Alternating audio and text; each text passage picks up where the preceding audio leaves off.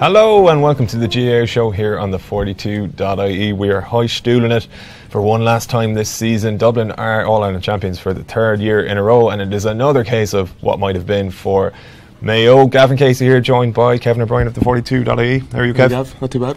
Good stuff. We are also delighted to be joined by the man, the myth, the legend, Johnny Doyle of Kildare. All the dubs had heads in them, I'm afraid, so we are delighted to be joined by Johnny. How are things, Johnny? I'm good now, yeah, not a bother, thank God. Did you enjoy the weekend? Yeah, I did, enjoyed it.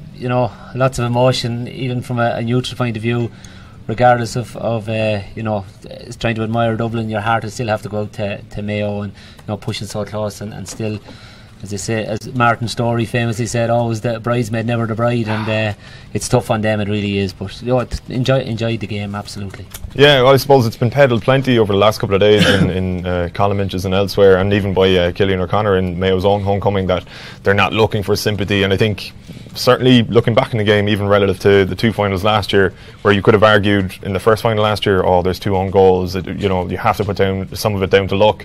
This time I don't think it's a hard luck story at all, really. Like, I think they emptied the tank and just came up short, but I don't think they can have too many complaints or look at too many incidents where they're like, we were hard done by there. Much of the kind of difficulty they came into was probably self-inflicted. If you look at like Tony Vaughan's red card and a couple of moments like that, Killian O'Connor hitting the post. So I don't think they can have really too many complaints this year, can they? Probably not. When you look at it in the call light today, you're correct, and you look back at all those chances, and really decent chances, and particularly in the first half, where they had good scoring opportunities and just probably weren't as clinical as Dublin were when they got their chance. And at the highest level, you have to be taking those chances. And even as good a year as Andy Moran had, he'd probably a chance in the second half, and you might just pick out one chance, but it's still, it's such a tight game, the stakes are so high, every little thing makes a difference. And I'm sure Killian O'Connor, I heard his speech and he doesn't want sympathy, and if I was in his position I wouldn't want sympathy, but it's still hard not to give I know, yeah. It's sympathy, a natural inclination for us to feel bad for him. And for him, look at it's free taking is a lonely spot. It's great when they're sailing over the bar, but for that one that doesn't go where you intended to put it, it's a tough spot, and I've no doubt, as I've been in that position myself, and I'm sure he's beaten himself up over that. And he did the two chances he had, you'd put your house on him to kick them, and he was in the same position maybe last year and had an opportunity, albeit it was a tough enough one. But again, you'd think he's capable of landing this, and has done all year. So it is there's a lot of chances where they had, and destiny was in their own hands, and again, as you rightly point out, they just didn't take it, and that's tough. And they will feel sorry for themselves within, and the likes of Tony Vaughan and Lee Keegan and these guys that maybe had opportunities to just to get those vital scores, and but it's a tough place to be, and the next few weeks are going to be tough on them. But I never played in an All-Ireland final, so I'm sure people out there say you don't know what you're talking about, but imagine what they're saying about us. But there's big. You sit there on a Monday after beating in a big championship match, and the first place you're looking at is at yourself and what more you could have done. But after a while, that goes, and you just get back at it, and no choice. And that's the thing. And Mayo will be no different. They'll rally the troops. They'll look at, I'm sure Stephen Rochford will look at what the management did. Is there anywhere they could have, what are they going to learn from not just Sunday but the whole year, and is there any area that they feel they're weak in, and can they add to that? And that's the small little margins they'll be looking for. And it's funny, football is a strange thing, or sport even. You pick yourself up, dust yourself off, and go again. And I think that's why the rest of the country, and including Dublin, I say, have such admiration for Mayo. Their willingness to come back time and time again, and they're certainly a driven group that they will rally and rise again, and that's what you'd hope for them. Yeah, and I suppose going back there, Kev, to like the idea of even a couple of missed chances, like O'Connor's free. You're never going to have an All-Ireland final where absolutely everything is perfect either, you know what I mean? You have to take some of these chances and look at them and say you're going to miss one or two. And Dublin can say the same. There were a couple of misses that they had where maybe they could have made the game a little bit more comfortable, or even spells in the game where they were completely second best that they might have turned the tide a little bit. But for all of Mayo's shortcomings, and there weren't too many, in fairness, they also did an awful lot right on the day. Like, you had a great stat there about that you tweeted out, Kevin O'Brien7 on Twitter, about Kieran Kilkenny and the impact he made in the final relative to the semi-final, and it was minuscule, you know. So like, and that was literally down to Rochford putting Keegan on him and kind of nullifying a point guard. And you would have thought that Kilkenny is so intrinsic to Dublin's game plan, and then he has 8-10 possessions and they still find a way. You know what I mean? You're talking about a team that are just so adaptable and so prepared to win by any means necessary, I suppose. Yeah, like I think Rochford probably got most of the matchups right in the game. It's probably, you know, the thing that probably let Mayo down was, you know, they're 2 points up, 63 minutes. They didn't really have the game management to kind of see at home down the stretch. Where you look at Dublin, when Rock hit the free, immediately then from the kick out, like all the 6 forwards grabbed their men, and it was filth. Yeah, but you had to do it. Exactly. You know? Yeah, Mayo should have been doing that from 65 minutes on. Yeah, like Mayo probably should have ran the clock down. Yeah, but you saw Dublin then, like Costello got a yellow, Kilkenny got black carded, walked off, took his time going off. Telling that's a drop as he's strolling off. Yeah. And then they play keep ball then the last couple of minutes. Maybe it's the fact that, you know, they've already won 4 All-Irelands and they're used to that, and you know, we've seen it in the league as well that they were able to close tight games out. But I think when Mayo look back, like, that was probably the difference at the end. Yeah, and I think there's a point being made there where, you know, you have to look at where both teams are. You know, these guys have gone for 3 All-Irelands in a row. They've won. They've been there. They know it mentally. You know, where Mayo, whether we like it or not, they're a mentally tough group of lads, no doubt about it. But there's pressure there. You know, there's not the whole expectation of a county. You know, how often have we heard about the curse? And these guys are only human, and you know, you feel if Mayo could land one, they're capable of landing, you know, 2 or 3. Where, you know, it's such a difference, and that's why we'll see, you know, Kerry coming every now and again and winning all. They know what it takes. It's hard to see what that X factor is, but whether it's tradition or, you know, that winning mentality or whatever it is, and you'll see it. It's the same, I'm sure. You know, in clubs, I'd see clubs in, you know, that are used to winning in Kildare. If there's a real battle, you know, Moorfield to win by a point rather than lose by a point. They just know how to win. I'm sure it's the same maybe in other counties, maybe Road and Offaly. Just, you know, when they're backs to the wall, they just know how to win. And I think they're just coming from 2 different places, where there's Mayo, as I said, they're just trying so hard, and you know, it's just even over trying. You look at Conor Loftus, that lads, you know, just keep possession, don't get, and next thing he gets turned over, heads to trouble, take a ball out and it's back up the field. Where if you thought that was the other end, you know, they would have recycled until something came of it. And that's, I suppose, it's experience or maybe that's game management, whatever you want to put on it. But certainly Dublin, that's probably just a little bit of a difference between both sides. Yeah, like I thought there were 2 moments really, or well, maybe not moments, but 2 aspects, particularly of the second half, that were kind of symbolic of how Dublin got over the line again. The first being Diarmuid Connolly comes on, and I thought he was actually instrumental. I thought he made a huge impact on the game, but it wasn't maybe the usual sort of swashbuckling Connolly that we see, breaking tackles and kicking phenomenal scores. He did kick 1, of course, but the composure of him, you know, like slowing things down almost, telling lads to calm down, winning frees, and just keeping it taking over. And then also the winning score, and you see Lee Keegan allegedly, or more or less fully, throwing a GPS at Dean Rock as he kicks the score, and the fact that it didn't have any impact on Rock whatsoever. You know, it was like, you know, kitchen sink stuff more or less, and Rock still sinks it, and it just kind of, you know, you're kind of thinking, well, if not even that was going to stop them, you know, they're pretty much indomitable where as far as Mayo are concerned. We did also speak with Philly McMahon about that incident. I'll get your take on it in a second, lads. Here's what Philly made of the GPS, and I think it was Lee Keegan maybe clocking up an extra couple of yards on the stats. I'm sure you were relieved when that final whistle went to be 1 point in front.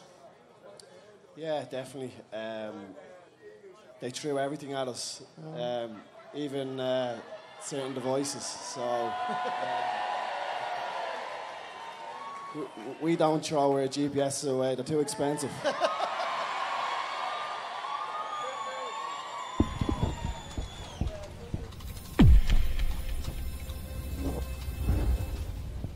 So that was Philly's take on the incident. I know Dean Rock was saying, I think off the ball during the same homecoming actually, that he didn't see the GPS and it didn't impact him in any way, although his reaction after he lands the score, where he absolutely cleared out a Mayo man, would suggest he probably saw something happening alright. I don't think we can really... there probably doesn't need to be much made of it, to be honest, because as Dean Rock alluded to, and as plenty of Dublin players have alluded to, it didn't change the game in any way. But I suppose when you see that and you still see Rock landing the score, it's just Dublin's day, really, isn't it? Yeah, it probably is. And look at, Lee Keegan will get, especially on the world of social media, I'm sure he's after getting a lot of stick over it. This is the thing that Lee actually did, apparently, yeah, as opposed to apparently, yes, absolutely, just to keep any legal side away from us. But yeah, and look at, if you were in the same position again, you'd probably do the same thing. You're looking for every inch. I'd say fair play to him for even thinking about it, to be honest with you. To actually in such circumstances to reach behind and take it out of your back of your jersey, and I'd say fair play to him. What happens though if he does put Rock off there and Mayo go on to win the game? Like, Mayo probably go from heroes to kind of a little bit derided. No, I wouldn't buy into that at all. No? I think with such high stakes, we all do things on the field. You ask Sean Kavanagh if he was in that position again with Conor McManus bearing down on goal. To me that was the start of the black card, really. And he'd do the very same. And I'd say to him, if he didn't, he'd be foolish. It's at that level, it's win at all cost. You would, as I say, if he did miss and Mayo went on to win it, it would be huge controversial. But look at every little inch. These boys are there to win, not to entertain. And we the general public want to be entertained, and we love games like Sunday, but it's win first and entertain last. And that's the level they're at now. I say it's not very sportsmanlike. But look at. You have to. It's winner takes all, and it's tough. But in fairness to Dean Rock, he's ice in the veins. Unbelievable. And he missed, albeit he didn't miss too many handy ones, but he kicked a couple that first two, really. Yeah, and the first one was really the difficult one. The second was 45, which he normally does. He normally does land them. And even going back, of course, to the league final as well. Like you're kind of talking 6 months on or whatever. Like he kind of misses a crucial one, and then when they need him most, I think that the thing is that, and you talk to any place kicker, you listen to O'Gara or any of these boys, they just have this unshakable belief in themselves, and I suppose the mental side of it is it's 1 hour one they're looking for. They're not looking for. It's just every time. And I remember years ago the saying to Jimmy White, you missed an easy black to win some. And he says, 99 times out of 100 you'd pot them. And he says, yeah, but it's only 1 hour one I have to pot. And that's the big thing. And they have this unshakable. It's the process. And I've often heard last time, the grass is the same, the ball is the same, the goals are the same, and it's just really, if you're focused enough, what's happened outside of that, because some lad is roaring in hills, shouldn't really come into it. And I'd say Dean Rock has perfected his free taking to that. All those things don't come into it, and fair play to him, because it was a pressure kick and he delivered. Yeah, monumental. I think it showed just the mental strength he has, and there's so many leaders now in that Dublin team. You saw James McCarthy driving on late on. You mentioned Connolly and McManum coming off the bench, and obviously they had a massive impact as well. So even losing Jack McCaffrey, and they still just had the kind of mental resolve to to keep going, and it didn't stop them. Yeah, and you'd have to admire, when you look back, and obviously Dean Rock was someone you earmarked from an early age because of he was Barney's son, and he struggled to get into that Dublin side for a while. In his early career he was getting, and then he was kicking really top scores in league games, but just wasn't getting his place in the championship. So he's come a hard road, and I'm sure you hear Johnny Cooper saying the same. And it wasn't just catapulted from an under-21 side. They had to work really, really hard to get on it. And like anything else in life, if you have to work really hard, you're not going to let it go on every inch that you need, every small little detail. And to me, I admire Dean Rock for his ability to kick frees in those pressure situations, but he's worked really, really hard, and he just, he wasn't born a natural free taker. Obviously, grown up looking at his dad, and he was a big influence kicking frees, but that's not enough at the highest level. He's put in hours and hours, and he got his rewards. Big time. We've got a couple of questions here. Dennis O'Donovan says, it's surely against the rules, not just bad sportsmanship. If I threw something from the stands to put him off, I'd be thrown out. What's the difference? Yeah, it's a fair point, and maybe the headquarters will have a look at that, and maybe there's a ban coming for Lee Keegan.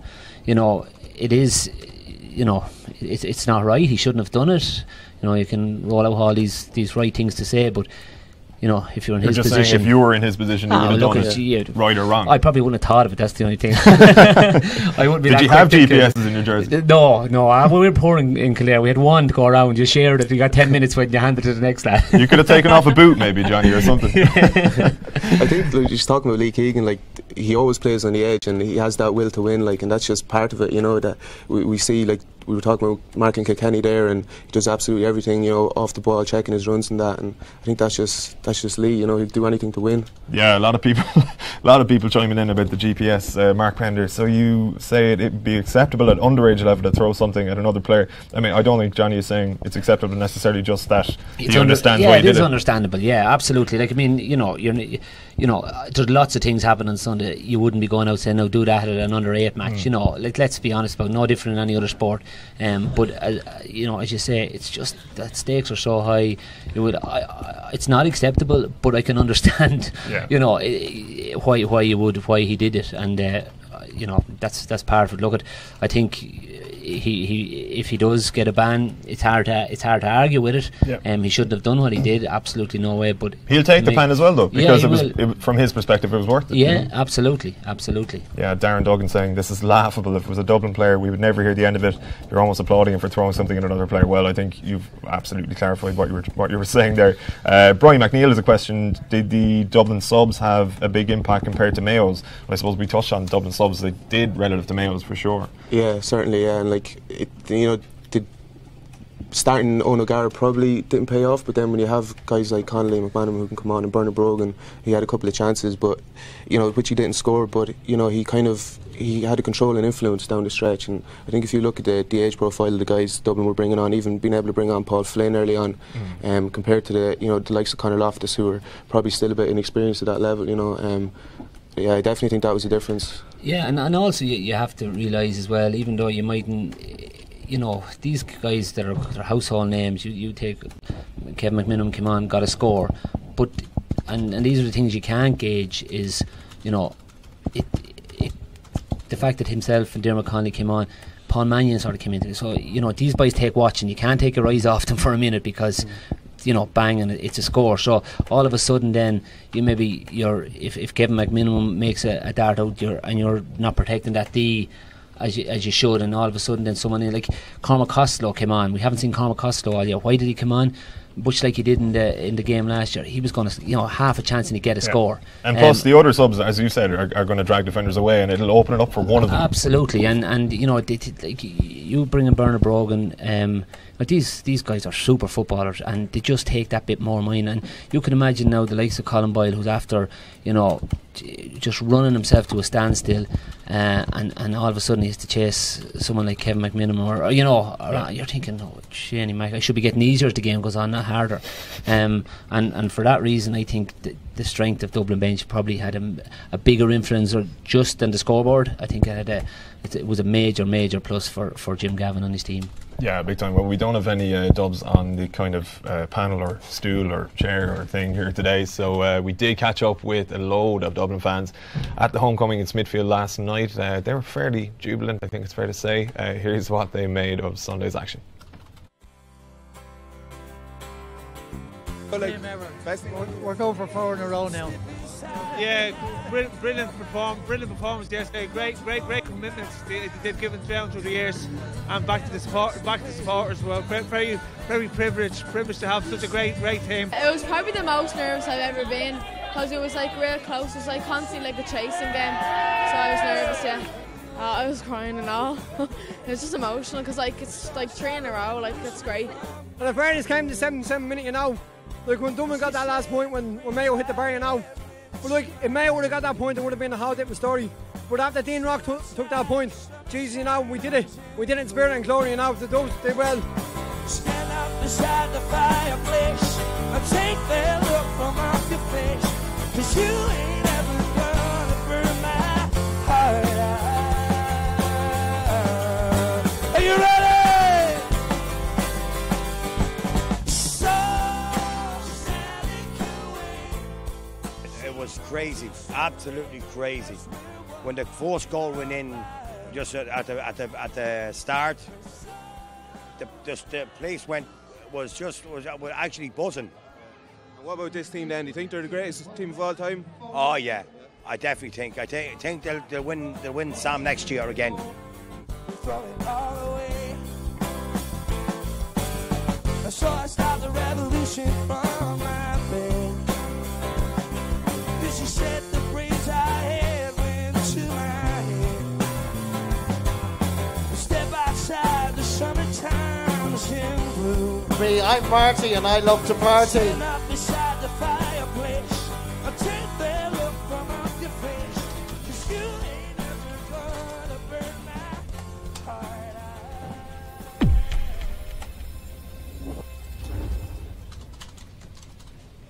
So the Dubs are obviously hungry for more success, understandably so. Mayo's still looking to get the monkey off their back. But Johnny, do you reckon next year, now going into another year of it for Mayo, like that they're going to be shy a couple of the big names, or can you see the nucleus of this squad sticking around and just having another bash off it? Yeah, it's hard to know. Like you're looking at the age of these guys. Like Andy Moran is in his 30s.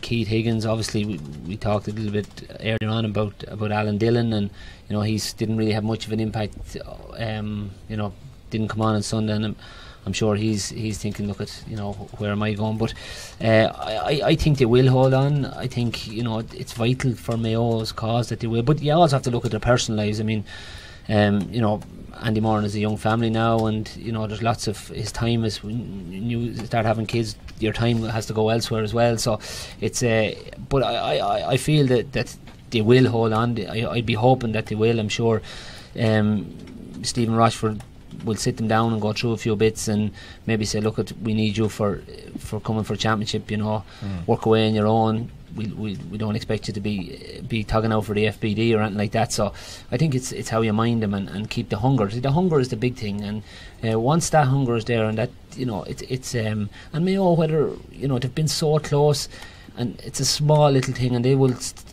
search tooth and nail to find that extra little percentage or half percentage to get them over the line. And you know, as I said, when the disappointment fades, as it will fade away, they'll go back to their clubs and they'll get ready for the club championship, and you get back and go again. I think Mayo, you know, still will feel that they're so close, and they'll go back to the well again. Yeah. What about? Sorry, kept going. Yeah, no, I just think on Moran, like, I mean, he's 33 now, and it's probably his best season in a Mayo jersey. So Indian summer. Yeah, so there's no reason why he won't come back. I think it'll be interesting to see what Rochford does, because he kind of said, we spoke to him at the team hotel yesterday, and he said he was going to make a decision in October. Obviously, like, he's been to 3 All-Ireland finals now, lost 2 by a point and drew 1. You know, so just started a new job as well. Yeah, just started a new job. Yeah, and he's 2 young kids at home. So you know, it'll be interesting to see what he actually decides. Like, possibly it might be easier to come back knowing they're so close, you know, and knowing there may be only inches away. How hard is it to walk away knowing you're so close? Yeah, but again, like, it's a long road back to September, you know. The only thing is the Super 8s next year will be interesting. You know, Mayo's squad should probably benefit, and you know, it'll be interesting to see, like, they probably should have a path through to the semi-final. But yeah, and the other side of it is for Stephen Rochford, like, you know, with work, and you hear Derek McGrath and maybe before him Jack O'Connor thing, you know, where it's nearly a part-time job. Like, it's tough. It's a tough. Like, when you look at the hours and hours that these guys put in, particularly management, like, I would see it now. Ronald Sweeney's a good friend of mine, and he would say the difference between being in the management and the player. Like, he said, you put in a lot of hours as a player, but its management is just so much light years ahead of the hours between meeting lads and trying to deal with, county boards, or your sponsor looking for a few bob to do this, or there's so much goes on, and it's a tough number, particularly when he's a young man. He's 38 or 39 is all Stephen Rochford is, and a young family, and if he's moving job, he's probably moving to a more pressurised job as well. So all these things will come into it. You'd hope for Mayo's sake that he will stay on. I'm sure the Killian O'Connors and these guys, the leaders, Lee Keegan and Colin Boyle, would sit down with him and say, look, we're not finished this job yet, and we'll be doing everything to keep him on, I would imagine. But look, no one knows until only Stephen himself what position he's in. I'd be very hopeful for Mayo football that he would stay on. Yeah, just I suppose very quickly on Dublin then, Kev, the same question. Can't really foresee them losing too many again. Maybe Bastick, as you were saying. And I think Dennis Bastick is probably the one. Bernard Brogan, he's 33 now and he's coming off the bench. So it just depends on if he's kind of happy to have that role, that bench role. Other than that, there's not too many. I'd imagine Cluxton will keep going, go for a 5th All Ireland as captain. Jack McCaffrey, it looked like he got a pretty bad knee injury, so we'll have to see how that goes. He could miss a large part of next season. Hopefully not. But other than that, I'd imagine most of them will stick around. Yeah, maybe 1 or 2 coming back as well. Yeah, but that's the other side. I mean, Rory O'Carroll is off travelling, and you'd imagine he's gone for 2 years now. So there's only so much travelling. You get around the world a good bit in 2 years. So I would imagine he's sitting maybe in some bar in Australia or New York or somewhere like that, saying, "Okay, I'm ready to come back in here." Now he still has to go back and try to get into the squad, which is particularly after 2 years out, to get into that setup. And maybe look at who knows. Maybe he doesn't want it. Maybe he's happy enough. I sometimes look back, when you're playing and you're in a bubble, and when you step outside it, there's times I think some of the training, some of the stuff, you say, how did we put ourselves through that? But when you're actually doing it, you don't see it. It just becomes a way of life. And maybe when he's out that system, he's thinking, oh, thanks be to God, I'm away from all that. So who knows? But certainly you'd be in a healthy situation if he had the hunger and was knocking at the door as well. Plus, you've young lads coming on. The likes of Conor Callan, and the year he's going to be a year more experienced. Next year he'll have learnt an awful lot. Had a super year, but will still have learnt a lot.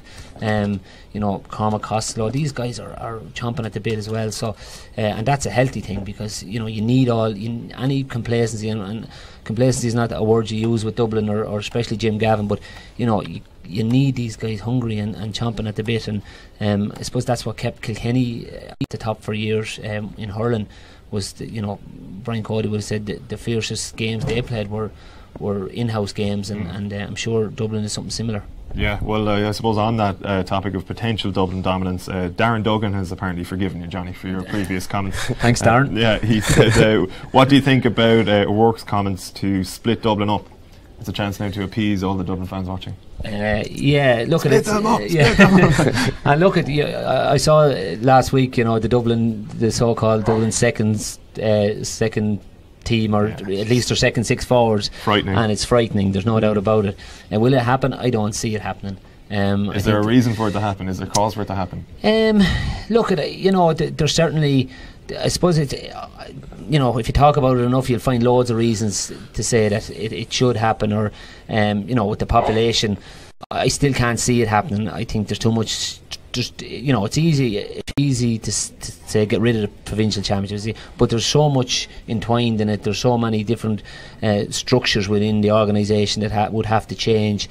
So I don't see it happening. And you listen to both sides of the argument, and you say, well, look at. There was no one in the 70s and 80s looking at Kerry to be split in two. There was nobody looking for Tyrone in the noughties or Kerry in the noughties to be split in two, or Kilkenny in the hurling. So why should it be Dublin? And there's pros and cons for it. There's an awful lot of really, really top class footballers that will never get the opportunity in Dublin to play, because it's there's such a population there. I can't see Dublin being split in two for the foreseeable future. And let's be honest about it, if you were a Dublin player or supporter or involved in Dublin football, you probably wouldn't want it either. You're enjoying this, and while we've heard about the funding and all the facts and figures surrounding that, and but if it was me, I'd be enjoying it, because who knows how long it'll last. You just could don't be know. cyclical as well. That's the thing. Yeah, absolutely. And we could be looking at 5 in a row. We could be looking at 6 in a row. And but at the moment, I don't think Dublin will be split in 2. Okay, what do you make of it? Yeah, I probably agree with Johnny there. Like, I think you look at the Dublin hurlers. Like, why aren't they dominating then? If they have such a big population as well, I don't think it's realistic, and I don't think it would happen. As you said, like, we never kind of said to split Kerry or Tyrone in the past. Like, so, I don't see it happening now, to be honest. Yeah, all right. Well, we'll see how that plays out over the next couple of years. Before we wrap, boys, for the year. Let's talk very quickly about Player of the Year and All-Stars. My start with Player of the Year.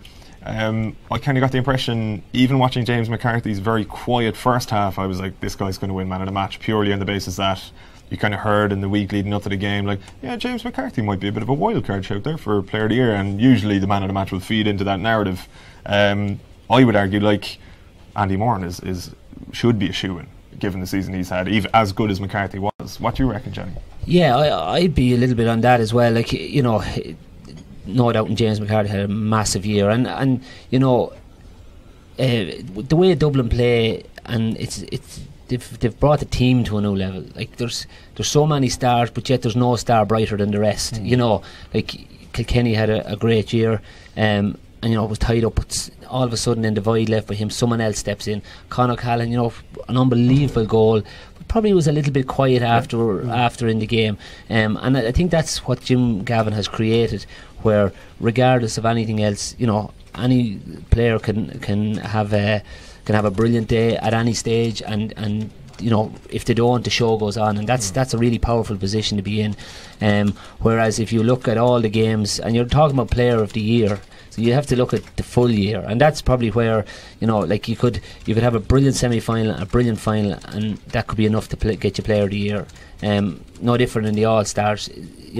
I looked at the All-Star selection the other night, and I didn't know whether they were picking the team of the day or the team of the year, and that's the way it's gone. I think that it should be looked at and say, okay, let's look at the overall package, because there's lots of brilliant players out there that, if they were on that stage, individual players, they probably would shine as bright as any fit into a system, and but they don't get the chance. So I think they should be, have a look at the whole year as a bit more. It's sort of gone away from that. There was a time where, if someone came out about, Martin Lynch won an All-Star in '91, Kildare were beaten in the first round by Louth, but they got to a league final. And you were nearly rewarded for that. If someone won a provincial championship, out of the blue, you nearly were rewarded for that, where now it's really the last two finalists and maybe a couple from the semi-final, and that's the way it's gone. So I suppose I'm gone away from your original question. No, I mean, you've pretty much sent a message there to Fintan O'Toole, who isn't joining us, to be at that All-Star meeting. I hope you're listening, Fintan, take it on board. Yeah, but and look at to me that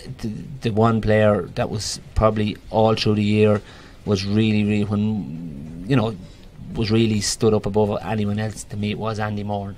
And I'm sure there's Dublin people saying, it's Dublin again, but I think Darren's typing. Yeah, I was in Darren's bad books, got back into his good books, and been bad in his bad books again. But yeah, if it was me, very close between James McCarthy and Andy Moran, but I think Andy Moran to me deserves the nod. Yeah, I'd agree with that. Like, I think he scored 324 in 10 games this season. Like, and even going into the final, people kind of thought that Fitzsimons might have the match with Moran. Still scored 3 points in the first half, and I think it looked like he was signalled to the sideline in the second half. He had a bit of a hamstring injury or something, so that's probably why he was taken off. But I think, I think Moran. I think James McCarthy had a brilliant final, but I think overall Moran probably deserves it.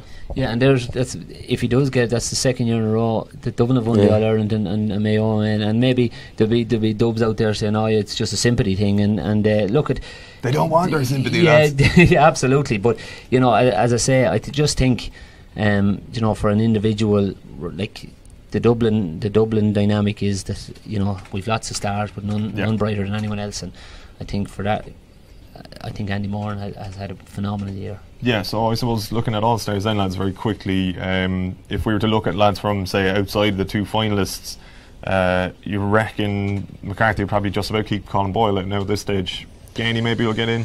Yeah, I think Gainey will get in, I think Colin Kavanagh from Tyrone is probably the one shout at midfield that might make it. Colin Kavanagh even, sorry, Yeah, Yeah, I think other than that, like, it's probably Philly McMahon had a great season, but not a great semi-final, and that would probably work against them. Then obviously, as we said, it's kind of heavily weighted on the finalists. So, like, you know, if you look at the half back line there, midfield, it kind of all depends where Keane O'Sullivan, is he at full back or centre back, and that'll have a knock on effect. Yeah, and look, there's so, like, we've seen Kieran Kilkenny line out in midfield. There's Aidan O'Shea's lined out everywhere, bar nearly in goals at this stage, and and that's the way the game has gone. That middle eight now is one position isn't maybe the same as the next. The days of putting the big lad in the middle of the field and driving the ball out, their days are gone.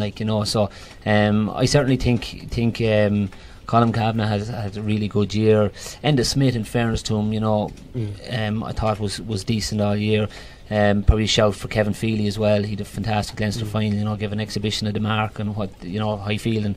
But probably Paul Gainey, would be one, and Colm Kavanagh would probably be the second one. But other than that, you're looking at Dublin Mayo to dominate.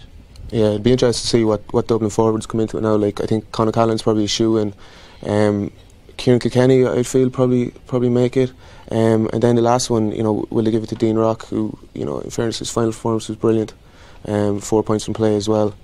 And then in terms of Mayo, like Andy Moore, and it'd be interesting. Like, Aidan O'Shea should probably get in, and then maybe Kevin McLaughlin. There's still a few there that aren't definites yet. Yeah, and that's the thing, and regardless, same as every other year with the All-Stars, there'll be plenty of controversy. How did we pick this lad over that lad? And everyone has an opinion, and I certainly think it's probably needs something to look at from an overall picture. Where you get scores for different things throughout the year, and some way of looking at it like that, because and we've only added to it. It gets predictable, really. Yeah. And you'll often see like that guys are kind of put into positions that maybe they weren't playing just to fit in another player. Yeah, exactly. And you'll get a lad that is making it, hasn't played in the forward all year, but has been an outstanding midfielder, ending up getting a half forward or something like that. But I suppose that's the debate every year. Yeah, well, listen, boys, it's been an absolute pleasure. A great final, a great year. Johnny, thanks again for joining us. Very welcome. Hopefully Darren and the lads have forgiven you there. Sure, there's always next year, Johnny. And, there's always next year, absolutely. We can say that to Mayo as well. Kev, thanks a million. Cheers, Gav. Well, listen, we usually kind of end on closing credits, but I think given he is a prospective player of the year and he is in a celebratory mood, we might leave the last word for this year to James McCarthy. Thanks a million to all of you for watching and for commenting throughout this season. We'll be back again on Friday with close calls, looking ahead to the ladies' final between those same counties, Dublin and Mayo. But until then, we'll leave you with James McCarthy. Cheers. Yeah, no, it was a special course, special. As much as we didn't want to say, we were going to have to, of course we were, so and it's great to do it, Yeah, as you can imagine, it's been heavy going, but I know, look, so we're a very tight group, and we enjoy our company. We train hard together, we drink hard together, we have fun together, we do everything together. So yeah, no, it's been good for this. The last one, was there any doubt in your mind when Dino was standing over that free? No, I know he's fairly cool when it comes to the crunch, So the minute I was right behind, the minute he struck it, he knew it was going over. So it was great, yeah.